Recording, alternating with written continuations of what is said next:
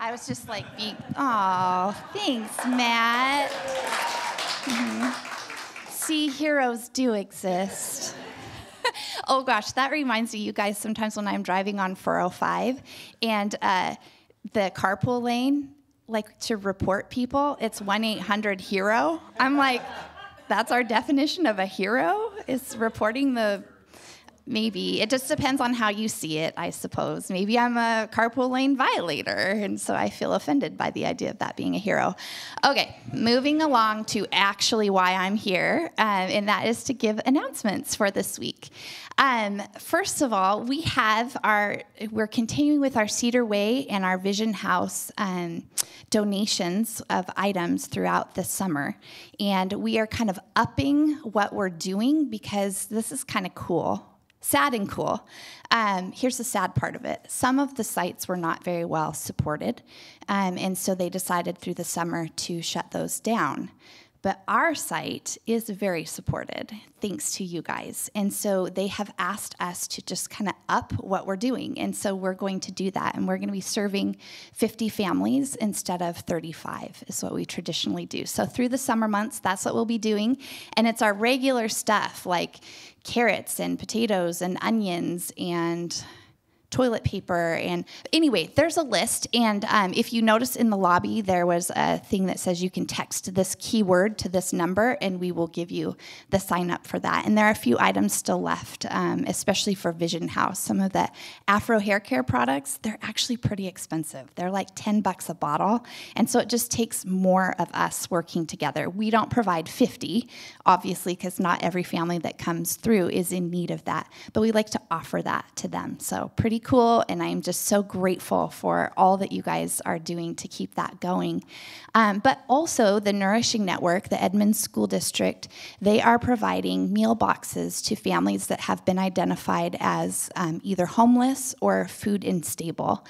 And they don't want to stop that food through the summer months. And so we're packing boxes, and then those boxes are getting delivered throughout the week to those homes' doorsteps. And so we have some packing parties, is what we'll call them. It's this Tuesday and then the following Tuesday, the 13th and the 20th of July from 9 o'clock till noon. And I know many of you are back at work, and that doesn't work for you. But for anyone who can, we'd love to have you. It's just kind of a good time. Trevor's there, and Trevor is the life of a party if you haven't been around him. And so let me just say, you want to go there and like be celebrated, because like, let's go. That's the Trevor way. So if you can do that, would you mark your online communication card? Let us know. There's a little bit of paperwork that you need to fill out in order to do that, because you're on a school site, to do that at College Place Middle School. So our online communication card is found at www.brookviewchurch.com/contact. And for those of you that are at home as well, that is a great way for us to hear from you. And we love to see that you're here online. And we miss you, and we're excited for the day that we can all be together again. And then I just want to welcome those of you that this is your first time this morning. We are continuing to see more and more people feeling comfortable being here. And just we want to say, we hope that this place and space is comfortable for you. You can move around here however you feel comfortable doing. If you want to jet out right at the end of service so you don't have to touch anything or touch anyone, no one will judge you for that. We just are so, so happy that you're here. And we found our own seats today. This means our restrictions are gone, but you are free to continue to wear masks and create social distancing for yourself as well. I'm done. Jason, get up here.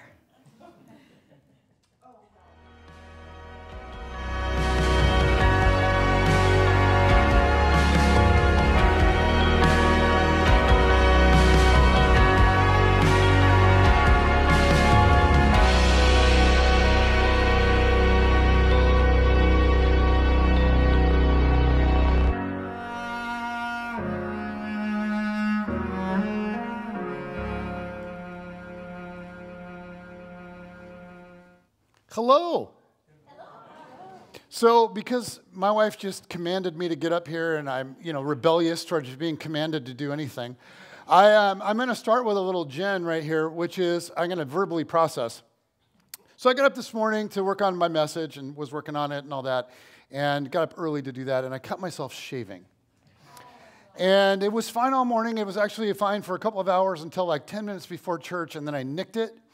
And so I think I have it under control, but I told Kate, if it starts bleeding, if I'm in the middle of preaching and there's blood coming out of my face, tell me. And so here's what I would want to say for those of you women that are tenderhearted and rescuers, if you happen to have a little Band-Aid in your purse, and you could just have it on standby, on hot standby, if things go horribly awry, we'll just pull that thing out, button this thing up, and go. Amen? All right, I've been a little distracted. Normally I like to sit in here and worship and not be like trying to get blood off my face. But so let me pray. God, I just thank you for everybody that's here this morning, everybody that's online right now, everybody that might be online later. And God, I believe that you love us so deeply and you want to speak to each of us individually in a way that is so personal and yet so true to your word. And so this morning, God, I pray that you would do that you would meet us in this place because we long to hear from you. In Jesus' name, amen. All right, you guys, I want to begin with kind of a weird question today. And here it is. Don't answer out loud. Yeah. Rick, that was for you. Here's the question. Are you a great person? Yes. Oh. He doesn't like to be commanded either, apparently. Okay, all pride aside. Let's think about you. Okay, are you a great person? And when you think about that, that's kind of a tough question because that's kind of broad and like what's the criteria and so like you might be great in some ways and not others, and so where do you draw the line? And so let me break this into a few smaller categories. Are you a great friend? Not so much like how many people would call you their friend, and I'm certainly not talking about how many friends do you have on social media, but whoever considers you a real friend, like a legit friend, are you a great friend? Are you a great mom? Are you a great dad? Like if you have kids, are you a great parent? Great mom or dad? Are you a great son or daughter? I mean, if your parents are alive or even if they've passed, were you or are you a great son or a great daughter? Are you a great neighbor? I mean, would the people who live near you, if I went to your house and I went to your, what would they say? Are you a great neighbor? Are you a great employee? Are you a great boss? I mean, for those of you that have that role, are you great to work for? Or how about this one? Have you achieved great things? Have you had great success in something? Anything? And here's a horribly awkward question. Am I a great pastor? Yes. Thank you, Brian. If you're a great person, no, it wasn't even you. You didn't want to answer on that one. That's awkward.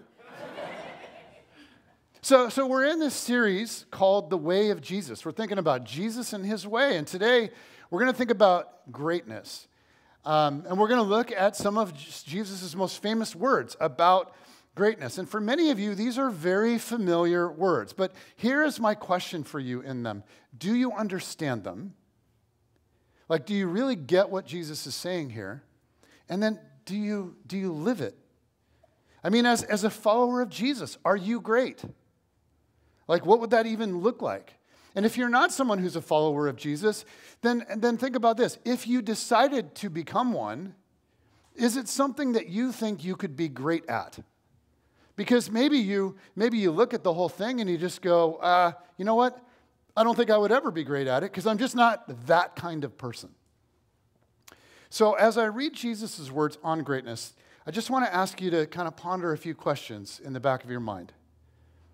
Well, the first is, what about his words is comforting to you here? Well, what about his words is confusing to you? And then what about his words is kind of unsettling to you? All right, here we go. What is this? Matthew 18, 1-9. Here we go. It says, at that time the disciples came to Jesus and asked, who then is the greatest in the kingdom of heaven?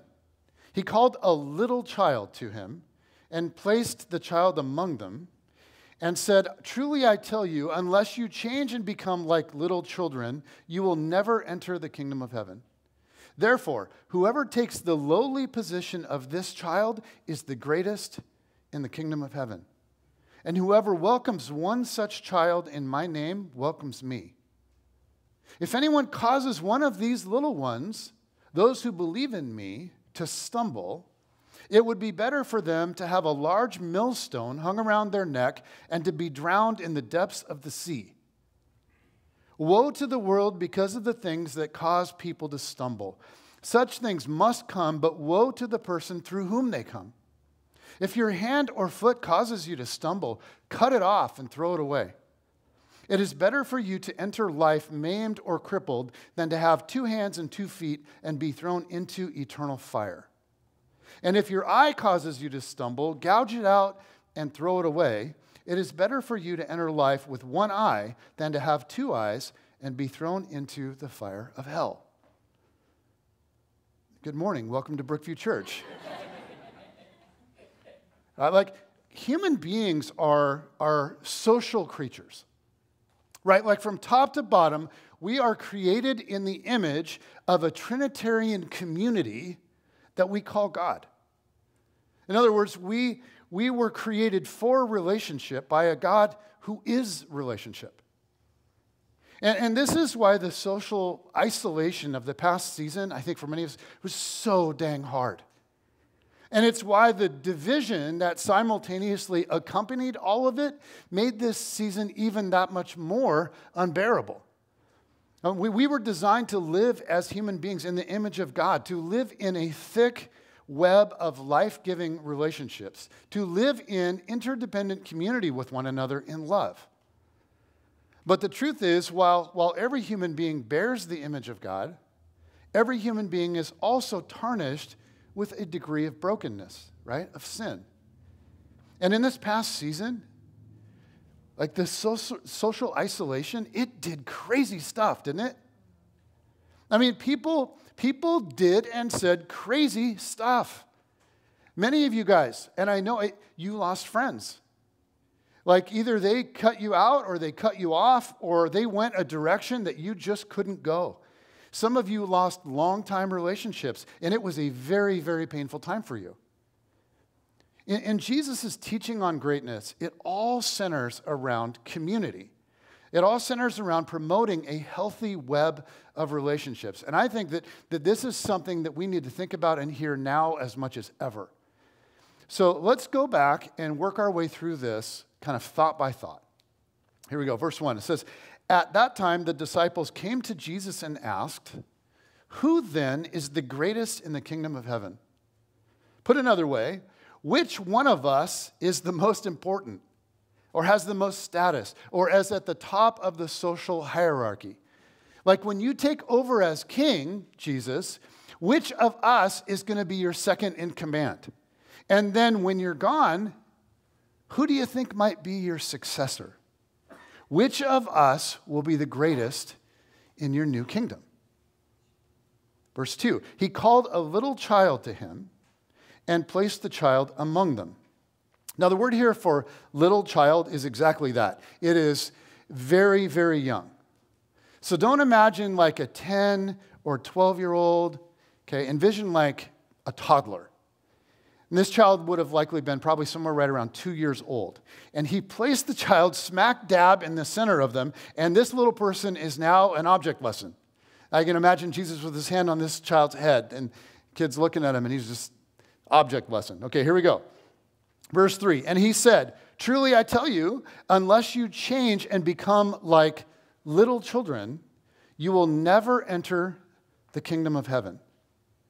Okay, so with this child standing right there, Jesus essentially says, you are asking which of you is the greatest in the kingdom. Guys, unless you change and become like this little child, you won't even be able to participate in my kingdom.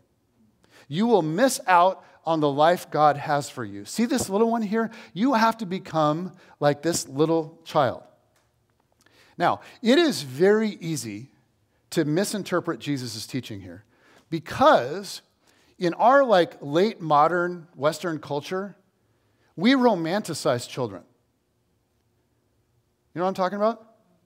So we love to talk about the wonder, the joy, the creativity, all the innocence of children. And while all of that is true to a degree, have you ever met a 2-year-old?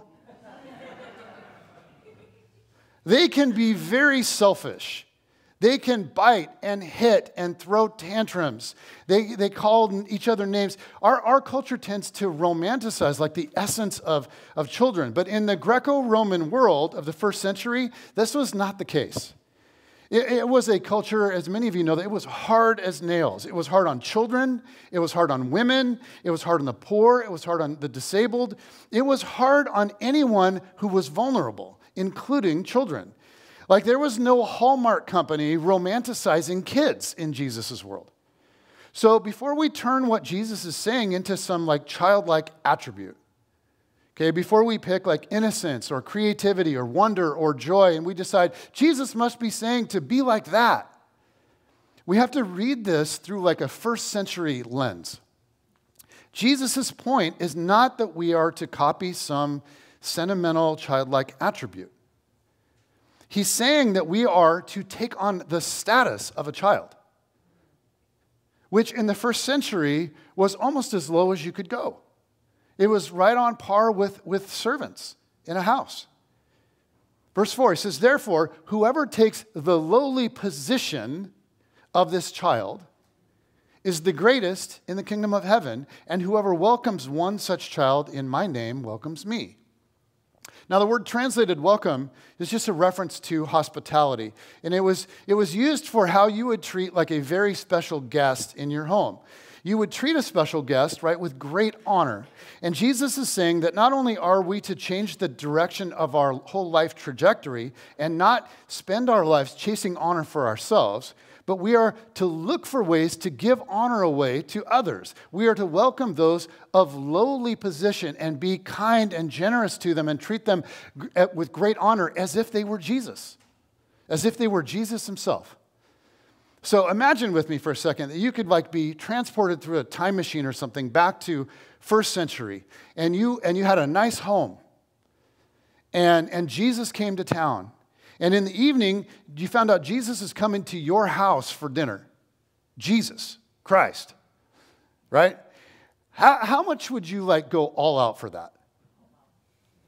I mean, how much energy would you put into that? How generous? Would you be stingy with your food and drinks?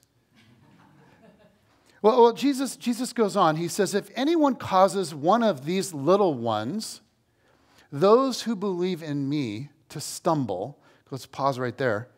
Couple things to notice. First, notice that there's a progression in the text from little children, verse 3, where clearly he has in mind a toddler or a little boy or little girl, literally, to one such child in verse 5. So something like a child, to one of these little ones, those who believe in me, in verse 6. Meaning, the word child has now transitioned and become a metaphor for any and all who are on the low end of status in the social hierarchy of the day, and therefore are more vulnerable to harm. This could be a child in Jesus' world, or a slave, or a woman in that society, or in the church. It could be somebody that's newer to Jesus. Maybe they have a lot of money, and they have a lot of privilege, and they have a lot of power in the kind of world outside, but they're not solid in the faith, and they would be especially vulnerable to being led astray. Okay, secondly, notice the word stumble. It says, cause them to stumble. And the word literally means to stumble or to fall. And so in context, the picture is to fall into sin or to fall away from the faith. And Jesus says, if anyone causes that, get this, it would be better for them to have a large millstone hung around their neck and to be drowned in the depths of the sea. Wow. Jesus is saying that if you or I do something to betray the trust of those who have put their trust in Jesus, and cause them to sin or to fall away from God, it would be better to be drowned in the depths of the sea. A millstone was a large, heavy circular stone that was used to grind grain. And it was so large that most of the time it had to be moved by a donkey or a large animal. So the image is someone being dragged out to sea, to open sea on a boat, and a millstone is tied around their neck, and they are thrown overboard and drowned. You guys, it is graphic, violent language that theologian N.T. Wright called harsh words for a harsh reality. But let's be honest, it's not that Jesus is cruel. Certainly he's not cruel.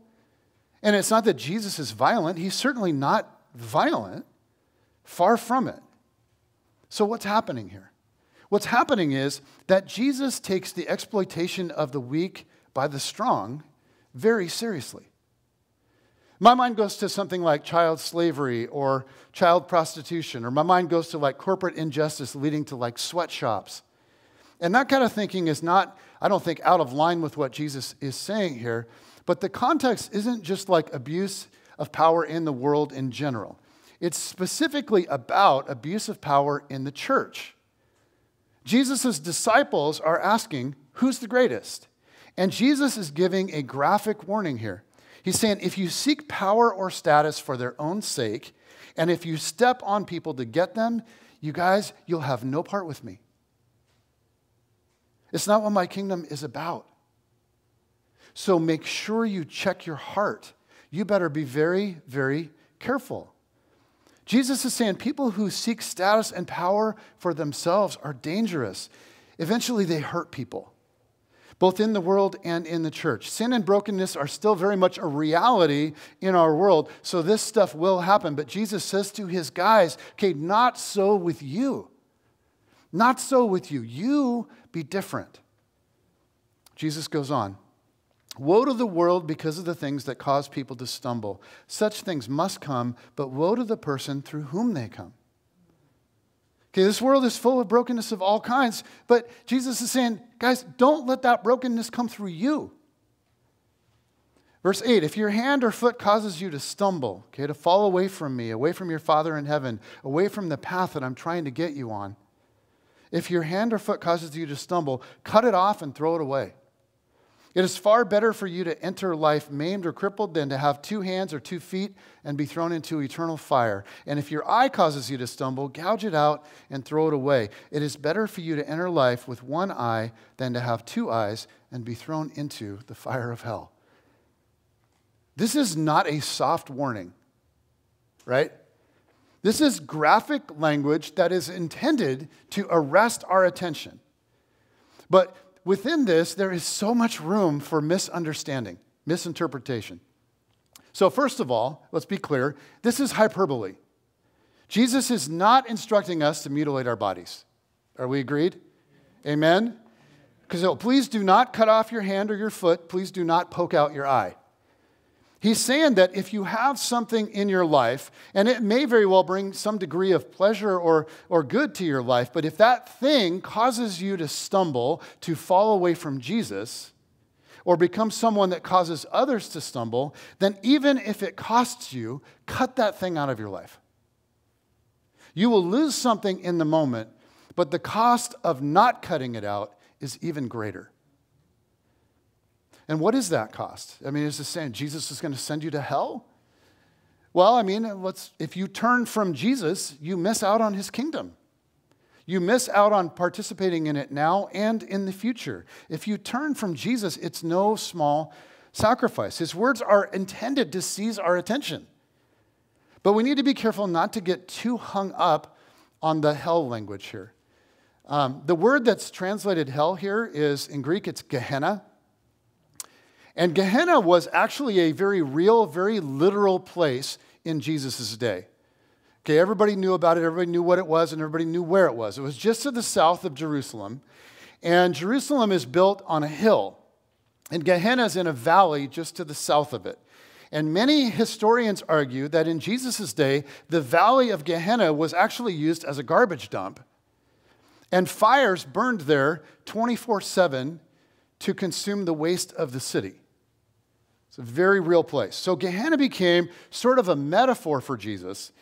And the things that became waste, of things that become waste kind of get thrown on the fire. They're burned away because they have no value. They have nothing to offer. They're not useful for producing good things. And throughout the Gospels, Jesus uses the word Gehenna with regularity, and he uses the image to describe the opposite of life in the kingdom.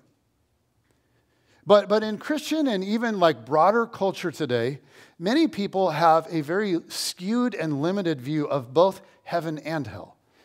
Many see them exclusively as like destinations after death. So you live on earth, right, which is neither heaven nor hell, and then when you die, you either go to heaven or you go to hell. And it's only after death that you could possibly experience either of them. But when we take that view, it makes so much of what Jesus says in the New Testament really confusing. And if you were here at Easter, we talked about all of this. Heaven is actually, through Jesus, now available to us in a sense on earth. But also, hell is very present right now on earth.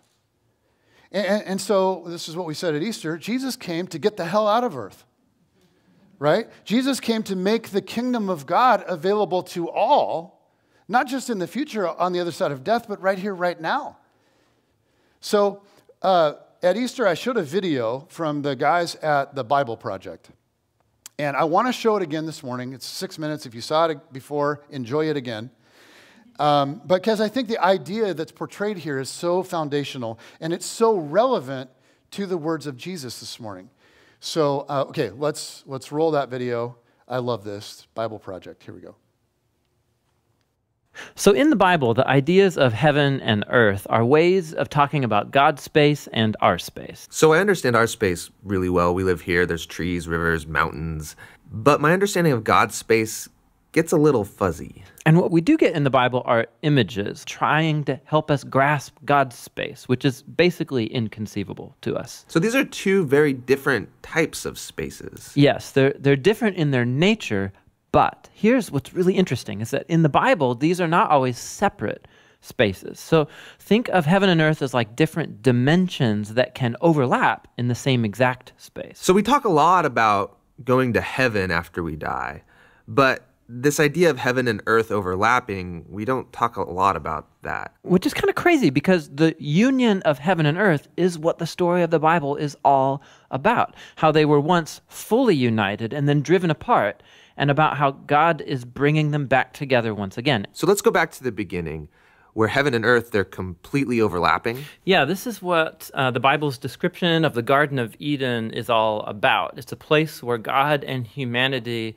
dwelt together perfectly, no separation, and humans then partner with God in building a flourishing, beautiful world and so on. But as humans, we wanted to do things a different way. We wanted God out, and we wanted to create a world apart from him. Yeah, so we have these two spaces now. And the Bible actually uses lots of different kinds of words and phrases to refer to these two spaces to make a clear distinction. So you've said that these spaces can overlap, though. So explain how that works. Yeah, this is where we have to start talking about temples.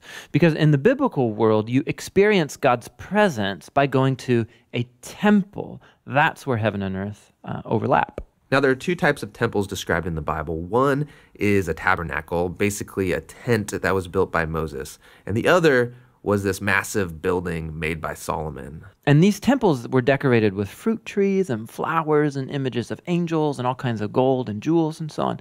And these are designed to make you feel like you're going back to the garden. And at the center of the temple was a place called the Holy of Holies, which was like the hot spot of God's presence. Now we can go and be with God again. But not so fast, because the temple also creates a problem. So God's space is full of his presence and goodness and justice and beauty, but human space is full of sin and injustice and the ugliness that results. So how do these spaces overlap if they're so different and they're in conflict with each other? This was resolved through animal sacrifice.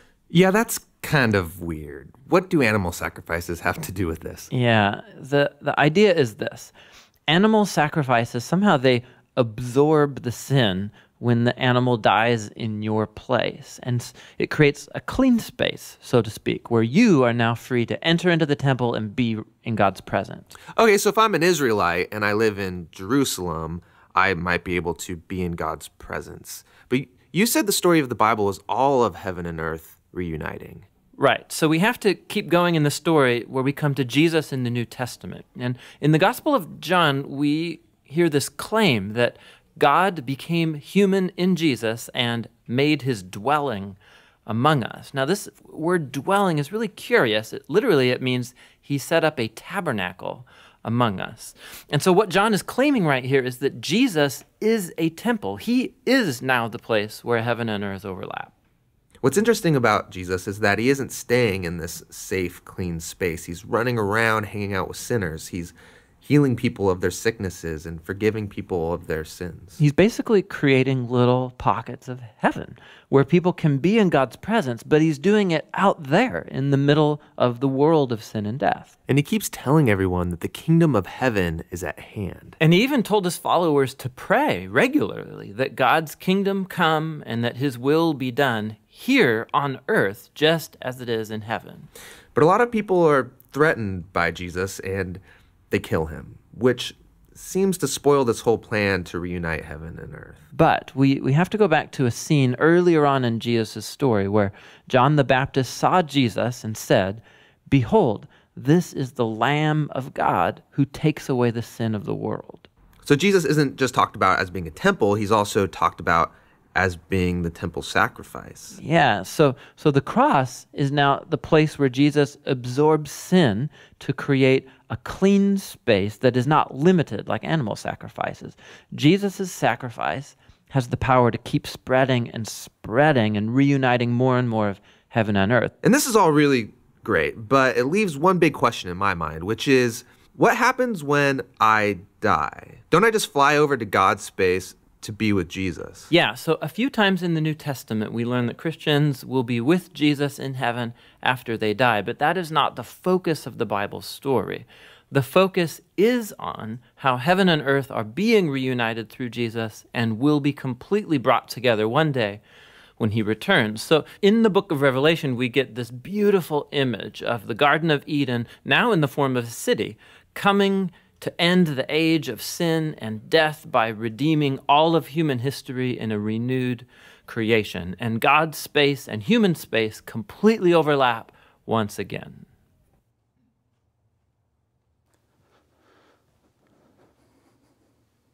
You guys, the story of the Bible it's absolutely breathtaking. And the story of the Bible is that Jesus is up to something amazing, and you and I are invited to participate in it. The kingdom of God is actually here now, and we can begin to live within it if we wish. But to do that, what Jesus is saying is, we need to become like a child. Truly, I tell you, unless you change and become like little children, you will never enter the kingdom of heaven. Jesus is saying that as long as you are driven by an obsession for status, you cannot participate in what God is wanting to do both in and through you. We have to let go of all that's broken inside of us and this desire that we have to step on others so that we can rise above them. And guys, this desire, it's inside of all of us. And when we let it have the best of us, it unleashes hell on our world. I'm going to tell you guys a story that I've never talked about with you. And I don't even think I've talked about it with my kids or Jen or anybody. Something that I did and something that I deeply regret. It just makes me cringe. But it is exactly the kind of thing that Jesus is condemning here.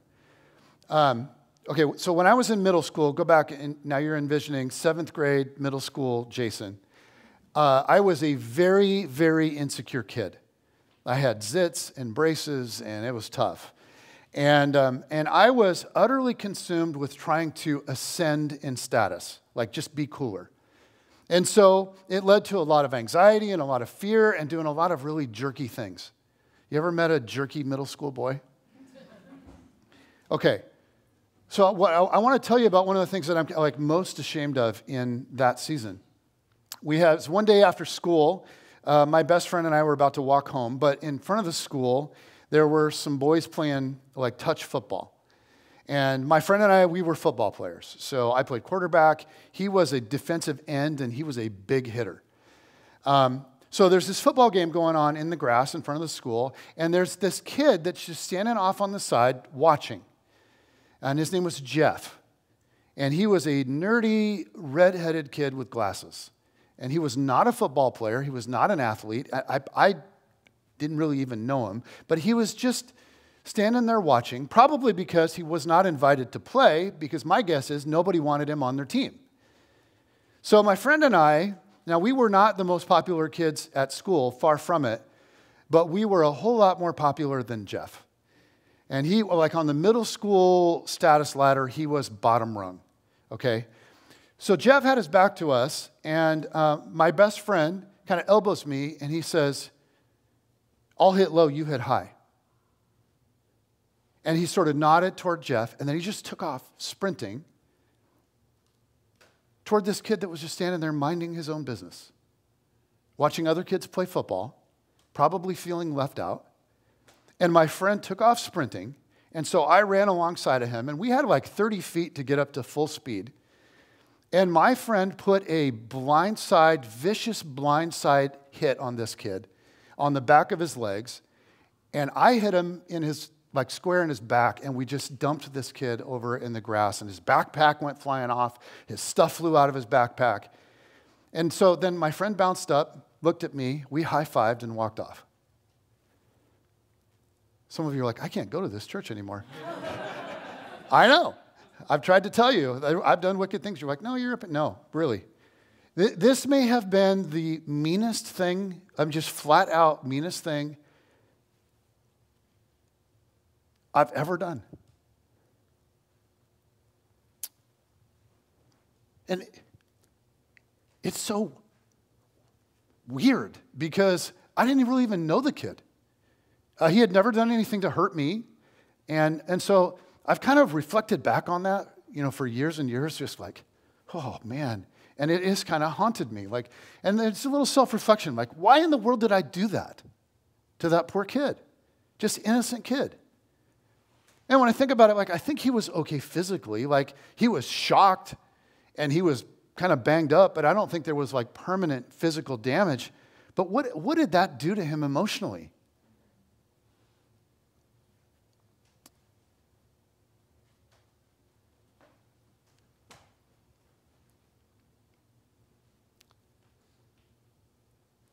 Why would I do that? So I've just replayed that over and over in my mind and just been like, what in the world? I, in a moment of absolute stupidity, unleashed hell on another human being. I want to say, outside of that, I was not really a bully. But I did that. I really did that. And so where in the world did that act come from? And here's what I think. I think it was all about the whole status thing. Just asserting status. It was brutal. And what I've realized is there's some dark stuff inside me. There's dark stuff. It's in there. And the point of Jesus' evocative language here, and it's really sharp. The point is to shock you and me, the listeners, to see the darkness of the exploitation of the weak by the strong. When the strong assert their status, instead of using it to serve, it unleashes hell on earth. Many of you know that in the ancient Near East, it was what we call an honor-shame culture. Everything was about kind of your status in the social group. And for most people, life could simply be summed up. Think about the Roman kind of Greco world. That could be summed up in this way. It's just an attempt to increase my status in other people's eyes. That was the totality of life. But the reality is you don't have to come from a culture like that to feel this. Because even today, there is a constant negotiation going on to increase our status in the group. In our culture, there are thousands of examples of this. There's how many followers you have on your social media platform, or the status signal of your clothing, or your watch, or your car, or your neighborhood, or your purse. Right, ladies? I don't get it, but God bless you. You know, it's where you went to school, or the prestige of your job, or just how cool you are. It's how well-read you are, or how much you've traveled. And the attempt to increase status, it can play out in like infinite ways, right? It's all about growing in our standing in other people's eyes. But to do this, and here's the dark side of it, the really dark side, to do this as effectively as possible, most of us also, even if at an unconscious level, we have to somehow decrease the other people's status. We angle our way up the social ladder at the cost of someone else. It could be as simple as like one-upmanship in conversation, or talking over top of somebody around a table, or like a playful kind of sarcastic dig that's just well-timed, or a whole lot more egregious stuff. But here's the thing. When we play the social Darwinism game, whether it's on social media or at work or in our friend group or at church, it happens at church, it's only a matter of time until somebody gets hurt. And Jesus in this teaching is saying, don't play the game. Just don't play the game. If there's pressure to play, then exercise non-cooperation. Just walk off the field. Jesus says, turn and go the opposite direction. Okay, now I want to say something really important here. It is not wrong to want to be seen, appreciated, valued, or praised. Like sometimes we hear Jesus on humility and we sort of get the wrong idea. He's not asking you to be a doormat and just get walked all over. He's not asking you to not pursue goals. He's not asking you to not apply for a job that has, a limited number of positions, or to try to get into the college or make the team or any of that. He's not asking you to make yourself invisible. He's not asking you to feel bad about achieving or being noticed and enjoying it. I came across an interesting idea, kind of in prepping for this message, and it's this. Developmental psychologists argue that self-worth for a child is only a function of unconditional love. This is what we think. It comes from unconditional love, right? But it is only a function of unconditional love from birth to about age 3. After that, it seems to result more from contribution to a social group. Meaning, for a child to feel happy and content, at first, they just need unconditional love from mom and dad. Like, you know what, little thing, you can't even live on your own, and so here's love, and here's affection, and here's food and shelter, and we delight in you, and we praise you, and we talk to you, and we pay attention to you.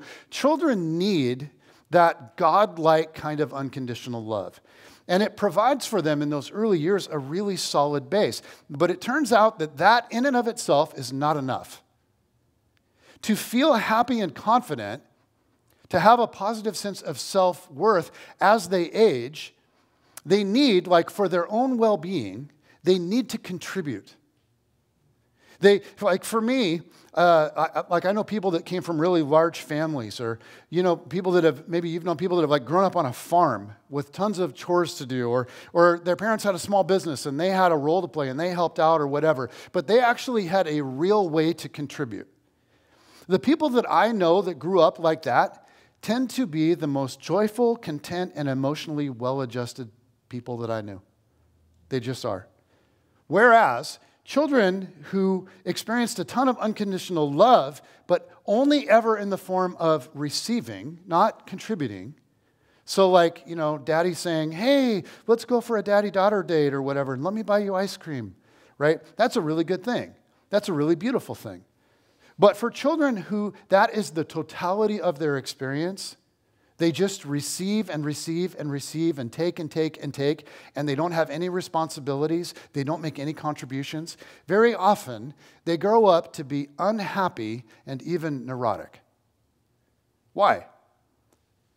Well, because we were made by God not just to receive love, but to take that love and then give that love away, to become a conduit for love to flow right in and through our body. It comes from God to us and goes out. It comes from others, goes to us and goes out. We're to be a conduit. And the sooner we find real ways to contribute to others, the happier and the healthier we are.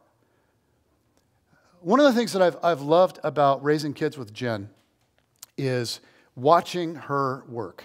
And if you've been around her for years, Jen is like a kid whisperer, right? I mean, I watch her with little kids, and whether it's just like one kid, a 2-year-old or a 6-year-old or whatever, where it's a large, huge group of hundreds of kids, she's so stinking good. And part of, I think, what makes her so good is that she understands kids. Like, she understands human nature and then how that gets expressed in little people. So 2 weeks ago, we had the heat wave. Does anybody remember the heat wave? Okay. And so we had an event here called Ignite, which in the middle of a heat wave is a terrible name, is it not? And so next door, for that event, we have the kids next door so we can be a little more adult with that. And so we had a babysitter for the kids. And we were like, oh my goodness, because lots of people came and lots of kids came, more kids than we were kind of anticipating. And so right before Ignite started, Jen went next door to kind of get things settled and get the kids all squared away. And a brand new babysitter, first time here at Brookview and with these kids. And she didn't want that babysitter to get eaten alive by your wicked children.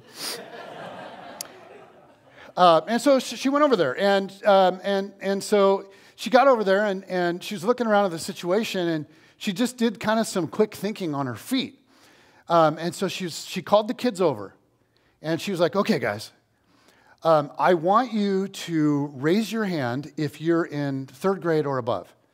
So then she's like, okay, guys, you guys are the older kids. And there's a lot of new kids and a lot of younger kids here. And so I need you older kids to be special helpers. I need you to really watch out for the younger or the newer kids. Make sure they understand how we behave here and how we do things around here. And make sure that they feel included and they have a friend. I need you guys to be leaders. Okay, not just to think of yourselves. You're not just here for yourself, but to think of others. I need you guys to be like special helpers. Can you guys do that? And of course, the kids are big nods. Well, we can totally do that, Jen. We're big, And so from the moment she said she needed help, there was one little boy's hand that shot up, and he was going berserk. And so, is he still in the room? Awesome, perfect. I can talk about him. Okay, so his hand shoots up, and she's like this the whole time that she's explaining all this. And finally Jen says, okay, Cooper, you've been very patient. What is it? He says, well, I just finished 2nd grade. And so I'm not going into 3rd grade until next year. Can I still be a special helper? Jen's like, for sure, Cooper, come on. You're a great helper. I've seen you help 1,000 times. You're the man. You're such a great helper. You're going to be perfect for this. I enlist you. You are going to be a wonderful, very special helper. Okay, now Jen told me later, we got home. I wasn't there for any of this, but she was telling me this because she was so impressed with the kids. But she said it was the most amazing thing for the kids. They all took this like call to lead and serve others and contribute very seriously. But she said, especially Cooper. She says, now Cooper has kind of this intense little personality. And so as soon as he was enlisted, she said he literally stuck his chest out. And he was like, all right, what are we doing? And so Jen was like, all right, well, there's a lot of little kids here. We don't have enough chairs. We need a bunch more little kid chairs. And so she said, Cooper, he like went to work. So he went in and he was grabbing stacks of chairs, like as many as he could possibly get. And he's like trying to carry them out in the room. And he's looking at Jen like, do you see me, right? And Jen's like, oh, you're so strong, He's like, oh, let's go. So, and he'd smile at her and then go back to being intense. And so he just took incredible pleasure in contributing and being noticed, of having an adult say, well done, Cooper. Right? That's awesome. You're great. So let me just reiterate. It's not wrong to want to be seen, appreciated, valued, or praised. You guys, one of the reasons, I'm going to let you in on something. One of the reasons I decided to be a pastor was so I could contribute. I want to do something with my life that really matters. And at certain times over the years, it's like I have felt my Father say, well done, my son. With you, I'm well pleased. Right? Like, well done. And then on top of that feeling, sometimes I get feedback from you guys.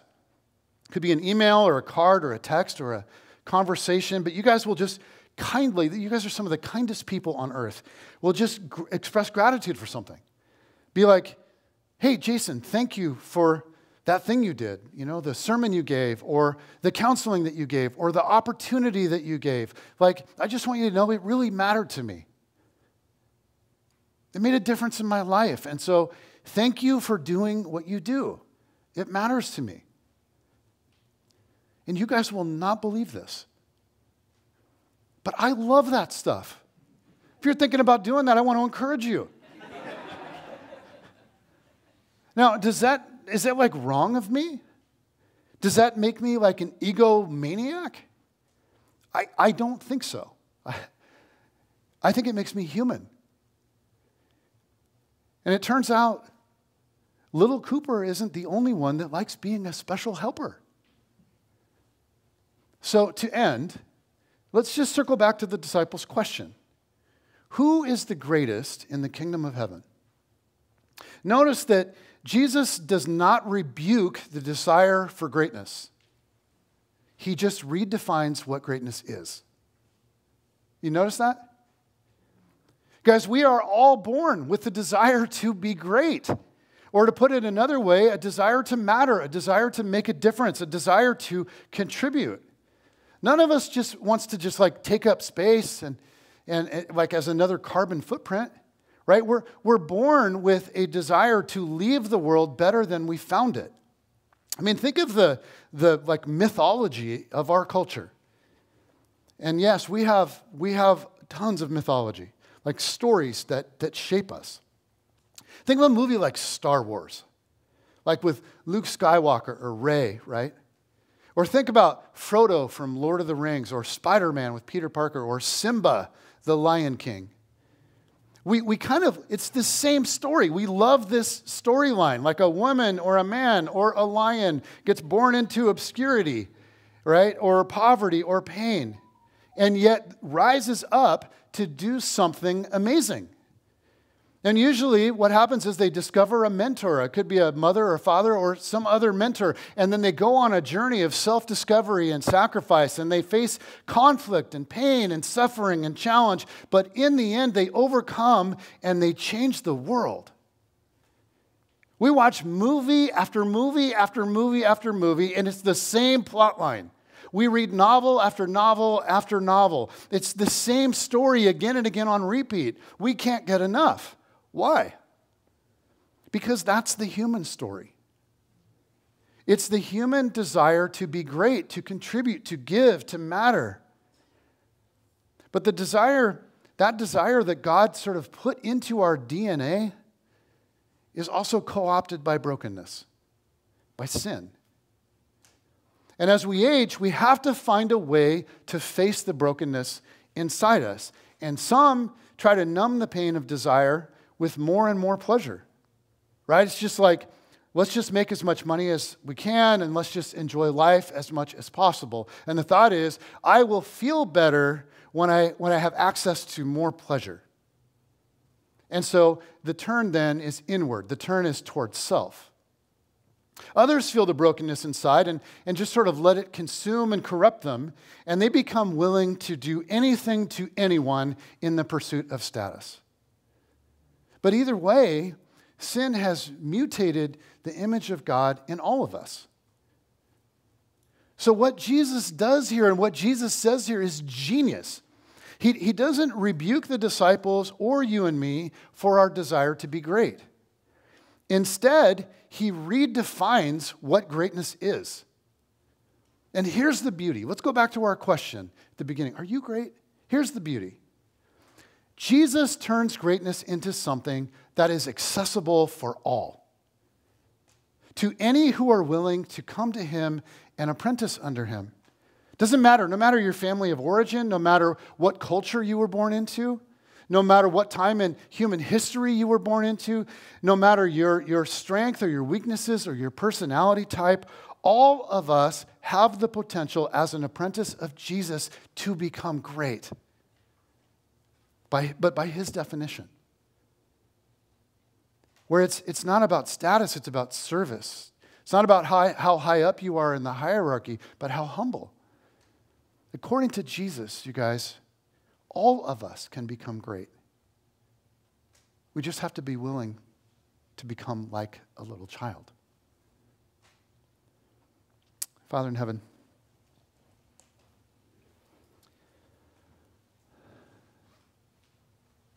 I thank you for just the unconditional love that is showered out on each of us day after day after day.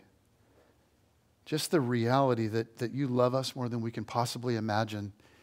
And you see within us beauty that is often just untapped. You see what we can become. And you are relentless in inviting us toward you so that you can cultivate that and develop that in us. And God, I just pray for all of us that you would help us to see this life that you're calling us to as a life of freedom, as a life of joy, as a life of love and fantastic relationships. And God, would you help us this week and even today as we walk out of this place to think about how can I serve those around me? How can I love them? How can I contribute to them? Not just be thinking about the people that are far off, that are broken far away, but our children and our parents and our brothers and our sisters and our spouses, the people that are right there with us. God, would you teach us more and more to serve, and would you help us more and more to become great, to just become great in your kingdom?